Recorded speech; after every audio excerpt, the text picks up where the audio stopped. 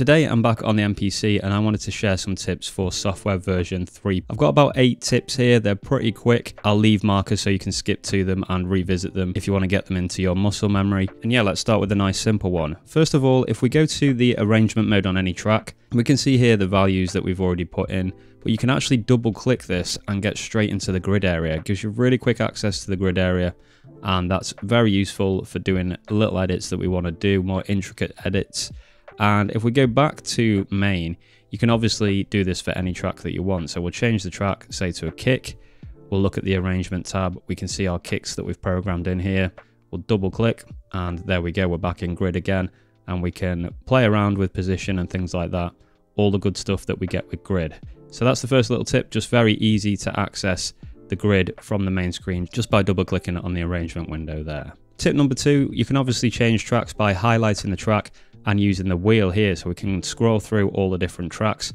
But if we're on arrangement, that means that we then have to go to the track or whatever. We have to re-highlight it before we can use the wheel. There's actually an easier way to do this. All you have to do is press and hold menu, and then we can just swap between the tracks using the pads on the left hand side here. You can see what's quite cool is they're actually color coordinated with what's on the screen and what's behind the pad. Makes it really, really easy to see which track you're changing to.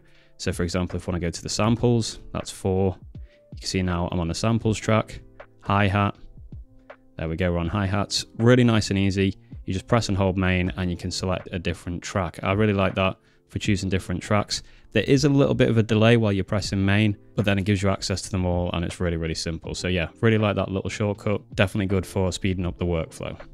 Okay, another thing that I want to show you guys is that if you go to menu and you go to preferences, we're going to go down to project load and save. And you can see here, we can change the default project behavior. So I've got mine set to empty project. That means it's always ready when I turn it on to make a brand new beat. You can go ahead and choose a factory project instead, or you could do user auto load project as well. So you've got 3 options in there. You can change between those to find the one that best suits your workflow. I like having it ready to make a new beat straight away. So I've chosen empty project, and that's going to be what's saved. So yeah, you just go into preferences. You might have to scroll down a bit if you can't see that option. And you can see it's project load and save in the sidebar there. Another option while we're inside the preferences area is project defaults and default synth. So we can scroll down in project defaults and you can see here that we can select the default plugin synth that's loaded up. Now I've chosen none here because I think that's going to be good for speeding up the boot time of the device because it doesn't have to load a plugin. But if you're not too bothered about that, you can go ahead and choose whatever you want. So for example, you can see here MPC plugins, maybe I'll choose baseline. That's going to be your default synth every time you load one of those up. I'm going to go back in and just make sure that's set to none again. I prefer that there's nothing in there so that it doesn't affect load time at all when I'm booting up the machine. Another really cool tip about software version 3 is that there's this little hidden menu that you may not have seen. If you look really carefully at the top of the screen, there's a little tiny tab which is really difficult to see. And what it means is that you can scroll down from the top of the window like that and you get access to all these options. So we get time correct, we can turn that off and on here. Really easy, you just press it because of the touch screen.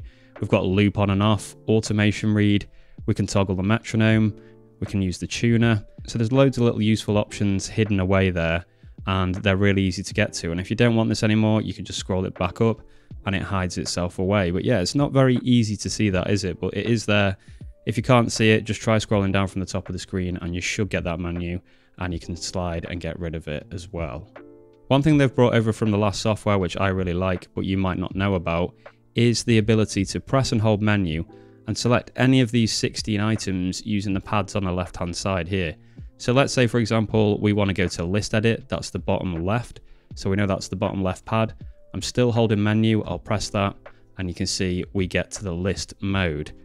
Go back to main, let's try another one, we'll hold menu, and let's say we want to get to next sequence. We can see that's this pad here, we'll press that, and there we go, we're straight into that. So I think that's really good for workflow. Once you get things sorted out in this area, you know that these pads link to them, and you can get to them really, really quickly by just pressing the corresponding pad and holding menu. I really, really like that. I think it really helps to speed up workflow. On the topic of that, did you know that you can actually customize all of these menus? So you can see the options down the left here on the main screen. You can change all the order of those if you want to by pressing and holding. pulling it down, you can see that those have now changed order, but it doesn't stop there. You can do that inside this area as well. So there we see I've just switched those two over. And what's even better is you can pull these things across into this menu so that they're available on your main window. So for example, let's say I want to get rid of channel mixer and bring in net sequence. I press and hold that, drag it across, and I drop it on there, and there we go, it's in that menu. And when we go back to main, you can see that it's now in the side as well. That's really cool for customizing your workflow, and it's going to help you to have an even slicker flow when you're making beats. I think it's really cool that you can customize those. I'll definitely be sorting this out after this video is finished. One last thing that I wanted to show you guys in list mode, which is really cool, is that you can change probability. So if we double click on snare, for example, we get to the grid area like I showed you earlier. But if we go across to list, you can see that all the snares in this particular loop are actually listed here, well, in a list. So it makes it very, very easy to see exactly what's going on. And you can go ahead on the right hand side and alter the probability of that particular hit actually sounding. So we can use the wheel here. You see we can turn it right down, then there's less chance of that sound hitting every time the loop goes round. With them all being on 100%, that means that every single one is going to hit every single time. But you can get really creative and create some randomness by changing probability percentages. And another great thing as well is you can change the velocity here as well. So we just have to click a velocity and we can use the wheel again. So if you like having some more dynamics in your loops, you can go ahead and do it manually here. And I really, really like the control that that gives you. I think that's particularly useful for hi-hats. So if I go to main and use the shortcut to go to hi-hats, double click here, then we'll go to list. And you can see here that my hi-hats all have different velocities. That's because I programmed them in using 16 levels, but you could go in and just slightly tweak them if you wanted to. You can see here I can just change that value and get them really dialed into exactly how you want them. I really like that list area. That's one of my favorite new features of software 3.5, and I like being able to edit all that stuff in there. So there we go, guys, that's it for this one. I hope those tips helped. It's kind of a whistle-stop tour of software version 3, and I think they're really going to help your workflow. If you have any good tips of your own, please leave them in the comments below, share them with the community, and yeah, I'll be back with another video very, very soon.